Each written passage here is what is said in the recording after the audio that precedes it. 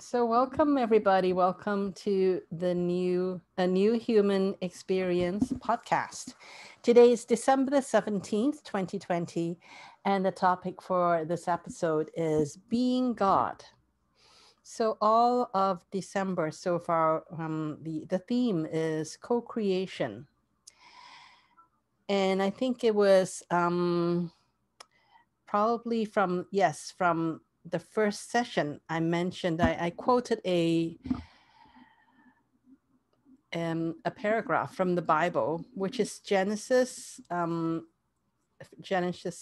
chapter 1, verses 3. And I'm going to read that again. And God said, "Let there be light," and there was light. So that's what was said in the Bible. So there it is in the Bible. And it has been written like over 2000 years ago how to create, and that's how to create is really to have a vision of what you want and then declare it to the universe. And it's actually the mechanics of creation. It's very simple. It's We already know about it. It's been written down for over 2000 years, probably much longer than that. Yet why is it that it's not so simple in practice? So that's since we are talking about co-creation this month, so I've been actually exploring what is how did we complicate this? It's really very simple. We have a vision and we declare it, and that's it. So let's kind of dissect this verse in the Bible again. So God said, "Let there be light," and there was light. So God said, I think what really throw a lot of people out is that God said. And because we externalized who God is. No one ever told us that, like, what God is. We have a very dysfunctional or very confused way of understanding who this God is and what really is.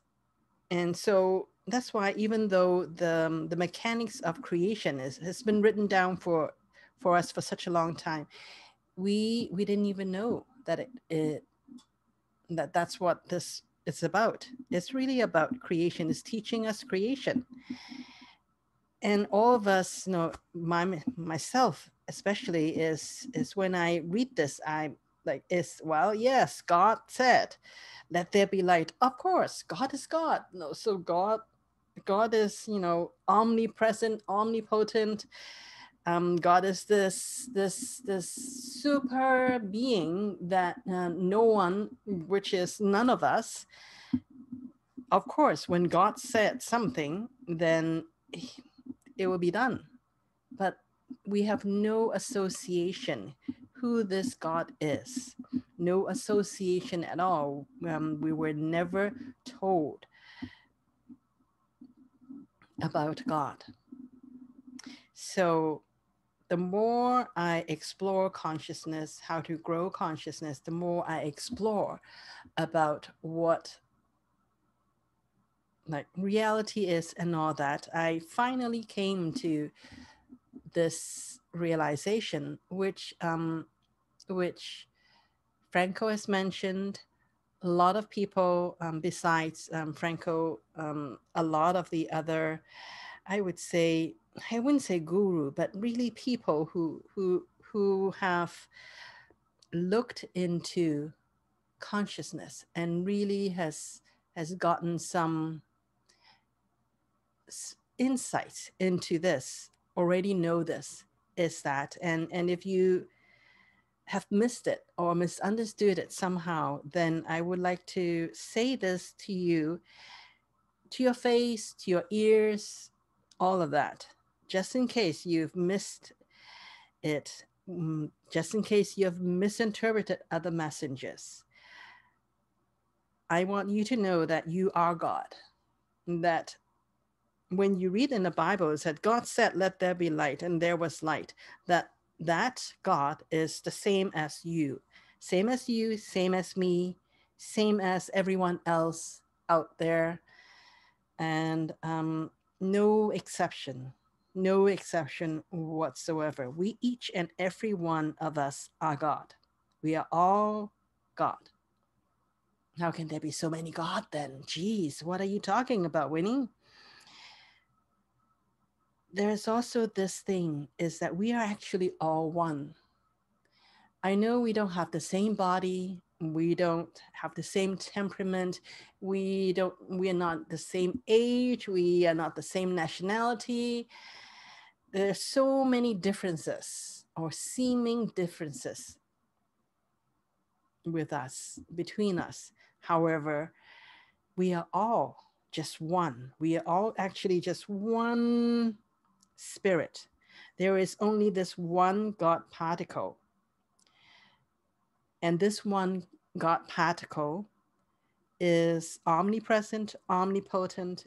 All there is and all there will ever be is this God particle. And this God particle decided that it wants to play a character called Winnie. And then this God particle flickered and say, oh, okay, I want to have somebody else to play with Winnie. So then they would become someone else, let's say Lucy, or let's say Anne, or let's say Peter, Paul. So all of these different aspects, but all of these different aspects is actually just created by this one God particle, which is actually each and every one of us. Each and every one of us is all just different embodiment, different creation of this one God particle. So when we look at that, again, is, so God said, let there be light. And we are this God. And so the second part of this equation is, so we are this God, and then a said. So said is really meaning that there is a certain frequency, vibration, because the Bible did not say that God think, let there be light, and there was light. No, it's said. It's said because it's a vibration, it's a frequency. It's not just a thought, even though thought has a frequency as well. But it particularly said that God said, meaning that this frequency is actually pushed outward by seeing it, saying this, saying what it is in your vision out to the universe. And what is the universe? Also other aspects of God. So this is really telling us that God is really playing with itself. And that's really what we are doing as well. We are as different aspects of this one God particle. And if you look at it, this one God particle is, if you really think of it, yes, Trump is this, Biden also this, the Dalai Lama also this, you, me, everyone else also this. So this is, for me, something that really took me a long time to let sink in. So I would like to actually suggest that you let this sink in as well. And I know that you may have some conversations in your head right now that disagrees with this idea that we are all one. And I don't blame you, because the evidence seems to disagree with me, because we are so conditioned to thinking that we are our body. And when we see that our body is separate, we think that we are separate beings, but we're not. And the more you and really start to observe and notice, you would understand this. It may take you a while. However, I just want to put this idea into your consciousness really firmly, and suggest that you start to observe and see if you can start to notice it. Because if you to the degree that you don't even want to consider this and think that this is, so what does this do for me now that what if I agree that I'm this God? So what does it do to me, do for me? Am I going to get a bigger car? Am I going to get all of that? I would suggest that if you truly understand who you are, then, and really let go of the conditioning that society has put into you, because we have been very conditioned to not recognize who we are, very conditioned to be this human being, this person called Winnie. So because I've been conditioned most of my life that I am this person, has the name of Winnie. I'm a certain age. My even though I live in Canada, but my ancestry is Chinese, and I'm supposed to think a certain way, do certain things in order to conform to any of those groups or any of those identities that I put on myself. And I'm not saying that there's anything wrong with it. There's nothing wrong with playing who you are. There's nothing wrong with identifying with who you are, because that's exactly what we are here to do, is to really play a role. There's nothing wrong with being Winnie, nothing wrong with being Lucy, nothing wrong with being Anne, Jackie, Roxana, Dragon, nothing wrong with that at all. I'm just saying that if you really want to play at that level, then play on. However, at the back of your mind, I also want to put in this suggestion that you are more than who you think you are. And that even though some of you, and maybe even all of you, are struggling with things in your life, that those things, if you put into perspective, they are nothing. They really are nothing. And that when you start to remember, who you truly are, and you really remember that everything you see, everything that you have created for yourself is really part of your creation, your hologram. As Marina mentioned, that we're in the hologram. And who is the creator of this hologram? We are.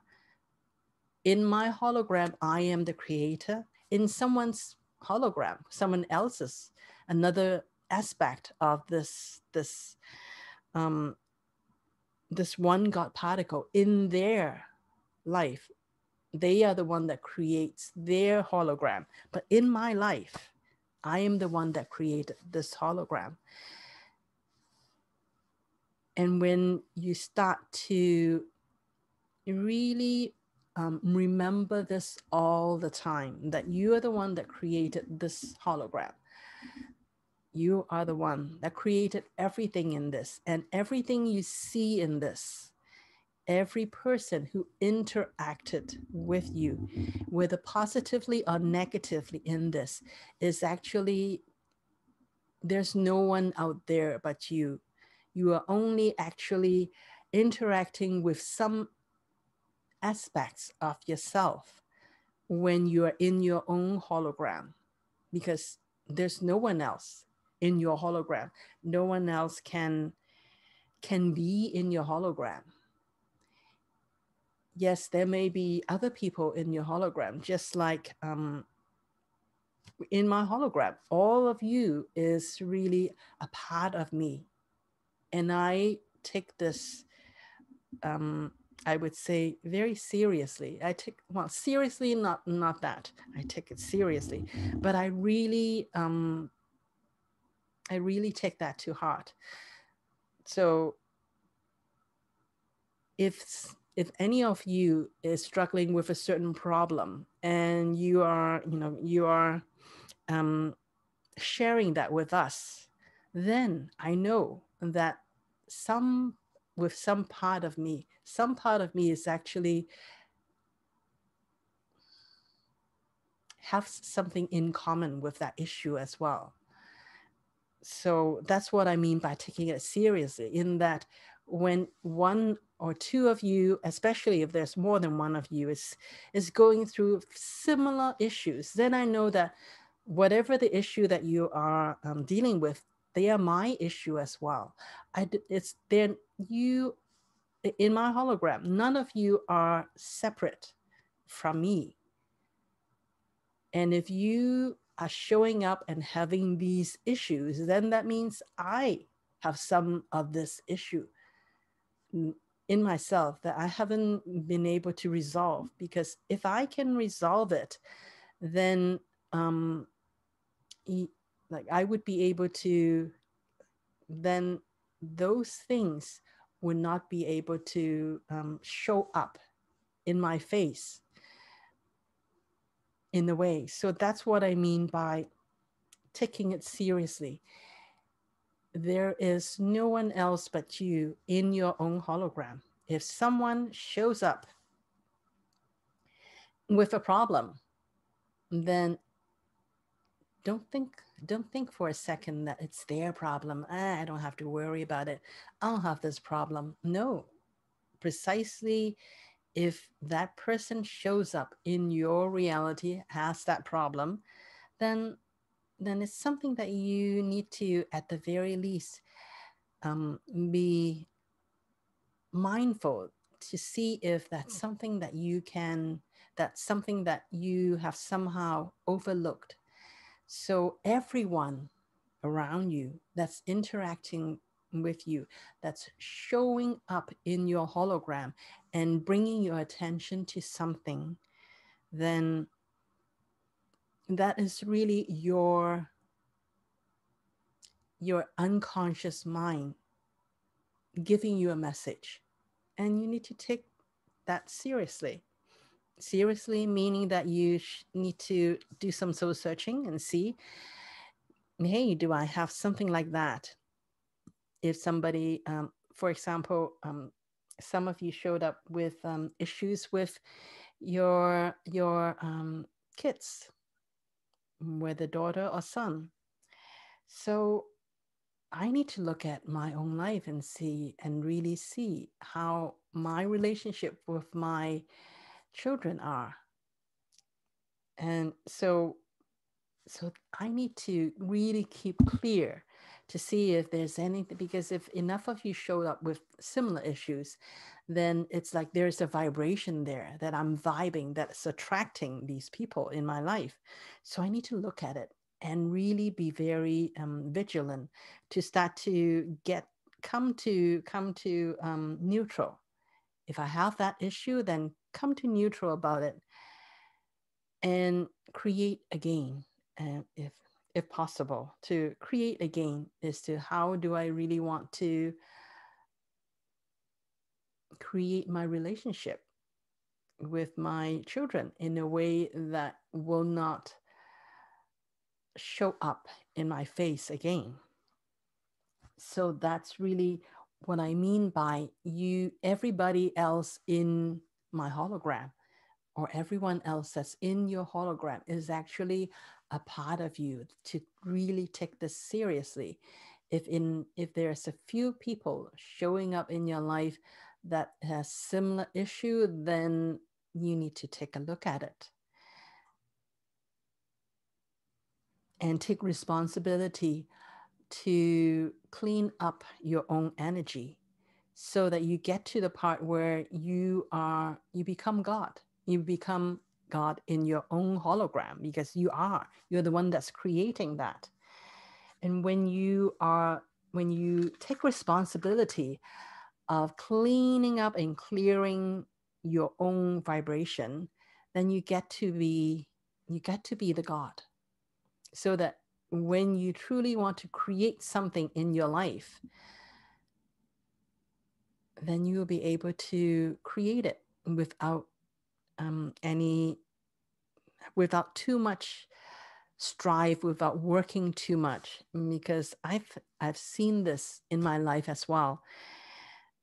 Is that, let's say, if I want to manifest a certain opportunity, or a certain certain money, or a certain meeting certain people in order to, or having some help to assist me in whichever area in my life, all I have to do is really clean up my own energy. And I just want to mention like an example, is that there is this one like entrepreneurial association that I've been looking at for a while now. I really like that association, and I do feel that I can probably benefit from joining that association. However, that there's for the past, I would say probably for the past 9 months now, I've been looking at it and thinking about it, but one way or another, I haven't gotten clear. Meaning that somehow, some way, there is a thought in my mind that prevented me from joining the association. But I got clear recently, and all of a sudden, like everything lined up. So now I'm in the association. It was just something that had been preventing me for the past 9 months, and all of a sudden just cleared up. And that's because I cleaned up my own energy to really get clear on my own business goals, my own what it is, what my role is here. And I'm really ready to step up. So that's why all of a sudden everything cleared up. So I know that somehow I know that when I clean up my own energy, when I step up to be the creator of my own hologram, then everything else, like, no matter how murky it seemed to be in the past 9 months, when I cleaned up my own act, everything just lined up. It just happened. So, and this is not the only instance. There's so many other instances that this has been proven right, that I have done enough experimenting to really know that if I want something and I cannot create it, I have not been able to create it in my life, manifest it in my life, it's not because of anyone else outside of me. It's not because of anything outside of me. Although there could be reasons. I can think of reasons why I can't do certain things. But at the end of the day, those are simply reasons. They're excuses that I buy into. And that's why I think I was convinced that, oh, I couldn't do it. It's because of these things. So I bought into those reasons, quote unquote reasons. And I let those reasons be my excuses. But really, when you step up to be God in your own hologram, to be the creator of your own hologram, then when you really step up, when you really get to the point where this is what I'm going to create, this is what I want, and whatever shows up they are simply excuses. And when I lined up myself, when I lined up my own vibration, then whatever it is, the reality outside of me, it simply reflects what's within me. So that truly is what I mean, I want to convey in this being God, is that we actually, truly, we are all actually God, because there is only one God particle. Just like what Marina mentioned, and what Franco has taught us, is that there's just one, and this one fragmented into different aspects, so that we can all explore a certain topic, and then we all explore, we all fragment into more and more, so that we can explore certain themes in our life. So we are actually all just one, the same God particle. And there is no one else outside of us. There's no one that is creating in your hologram. And if you think that you cannot do something because someone else out there is somehow has more power, has more clout, has more talent, has more whatever, then that's just an excuse. There's no one else out there but you in your hologram. In your hologram, you are God. And you're the one that's creating everything.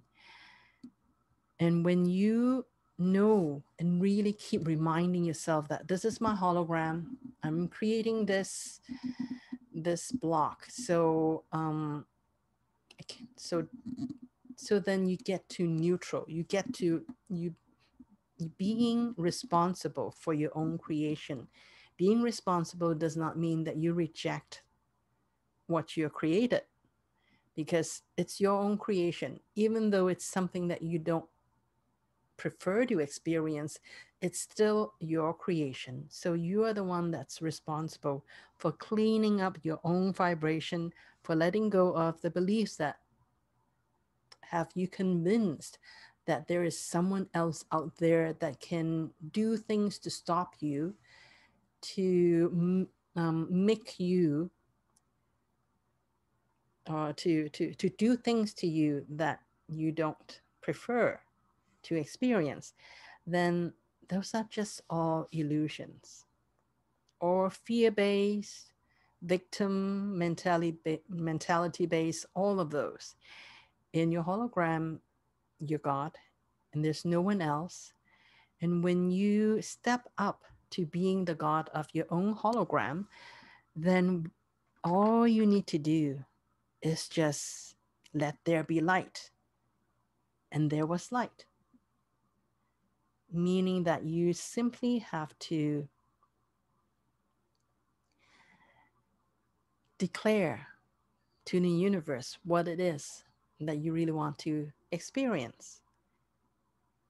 And you will be able to experience that when you really step up to being the God of your own hologram. Actually, that's all I want to talk about and share in this